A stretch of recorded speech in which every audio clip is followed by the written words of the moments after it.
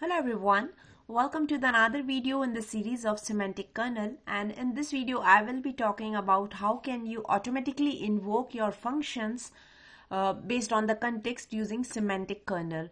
And this exercise we will be doing using Azure OpenAI and Python as a programming language. So let's quickly go ahead and understand the use case first. So what I will be doing is I will be taking a few credit card statements. So let's say this is the one dummy statement which I have picked it from the internet.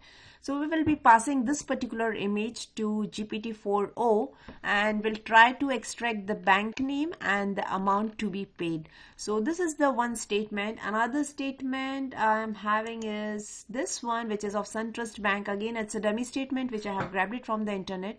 So whatever the statement we are passing to GPT-4, it will just return you the bank name and the amount which is due. And the same details, once we have that bank name and the amount, we will be passing that to our semantic kernel, and that kernel will automatically invoke the function to pay the credit card bill. So the similar exercise we have done earlier in my previous video, in which we didn't use the semantic kernel, but I thought to show you how you can execute the same exercise using semantic kernel. So let's quickly have a quick look at my code.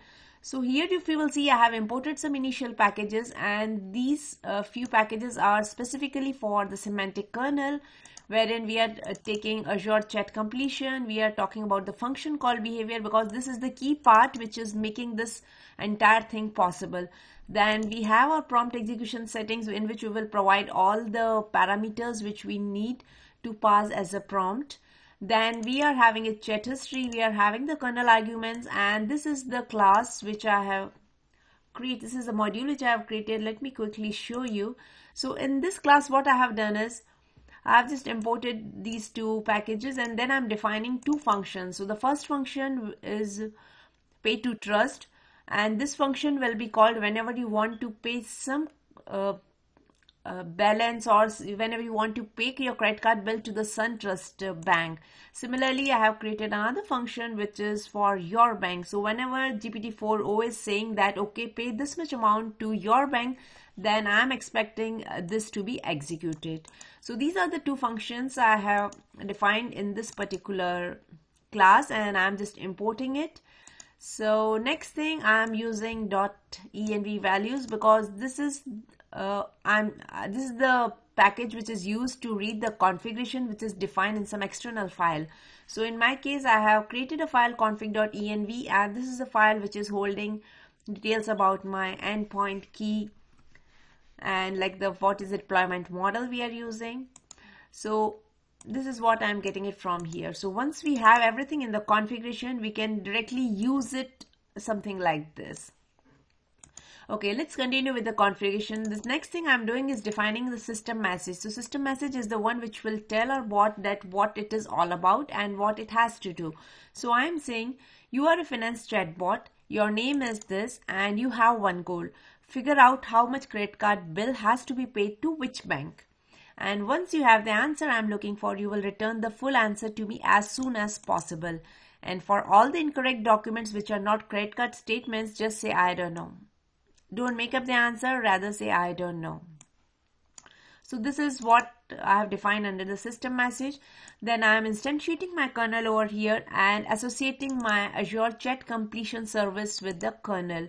So like kernel is nothing but you can consider it as a dependency injection container which can associate your services and functions, everything to it. So this is what I am doing. I am associating my Azure chat completion service to the kernel with all the required parameters. So we have our deployment name, we have our endpoint, API version, and the API key. Then I am registering my plugin.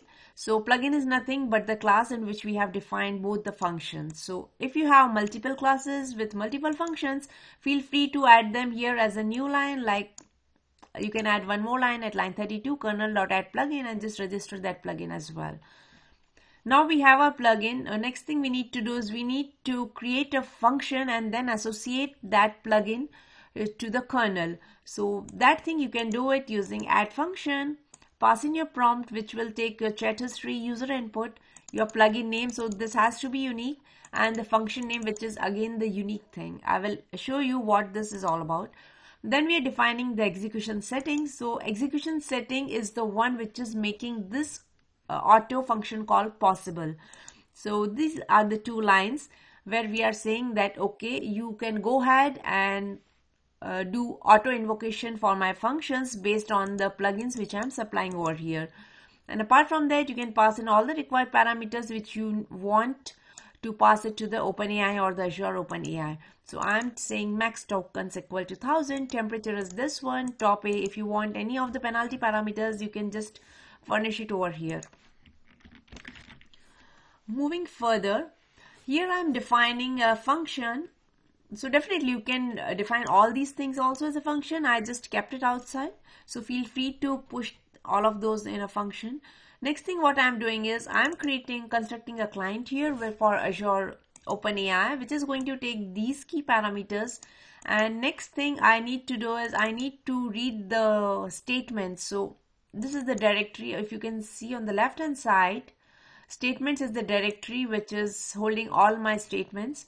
And from that directory, I'm reading every single image and just encoding it to the binary. So I'm just getting the base 64 format of every single image, and in the same function I'm also constructing the messages.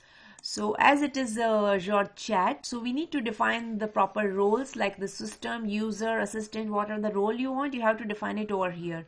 So my system, what I'm saying under system content, you are an assistant who can read and analyze credit card statements, and based on the analyzed data, tell the bank name and the due amount. So basically what we are saying is, don't tell me any other information except the credit card statement name and the bank name and the amount due. Then under the user content, we need to pass the image URL, and then the URL is the value of the URL is nothing but the base 64 encoding which we have just generated in our line number 61. Okay, now we have that. What we are going to do is we are going to create the history, construct the object for the history, and then we are going to construct the kernel argument. So kernel argument is going to take few parameters. The one which I am passing here is the execution settings which we have defined here. So this is the execution settings which we are passing as a kernel arguments, and here is the most important thing. Okay, before that there is a line number 80. So this user input is nothing but the response which we have received from our GPT-4o model, which is the content extracted from the image. And if I'm saying the content, it means the credit card statement's bank name as well as the amount due. So this is the information which is holding inside this particular variable content. So I am passing that same information as it is as a user input without tweaking it, and then I'm asking a kernel to invoke the required functions. So this is going to take arguments. So argument is holding my user input as well as chat history.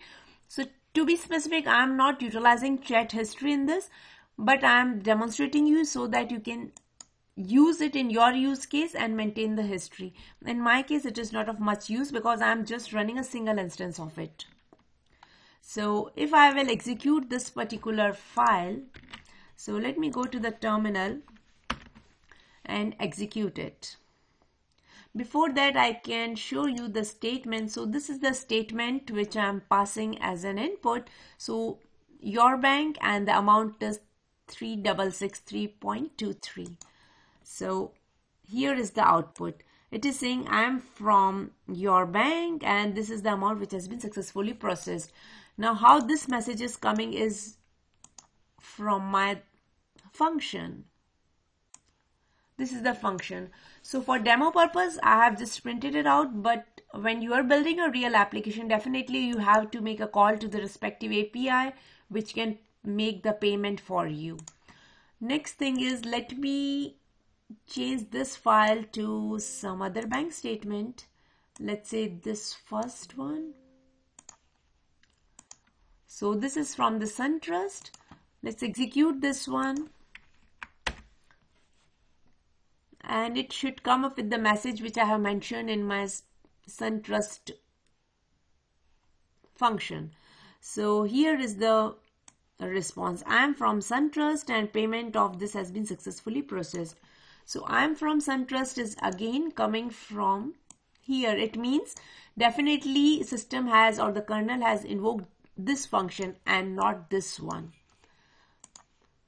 And again, like it is saying successfully processed, it is based on the description which I am saying that this is what is my return type. So if you want to make it more specific, you can define your return and something here in this. So you will get the better response rather than just showing it like the payment of this has been made successfully. So if you want to change it, you can definitely return the response accordingly from here, and kernel will take care of it. So I hope you got an idea how we can combine two systems, like extracting the details using GPT-4o, and using the same model we can also invoke the functions dynamically or at the runtime using semantic kernel feature. I hope you enjoyed watching this, and do let me know if this is the use case you are looking for. Thanks for watching.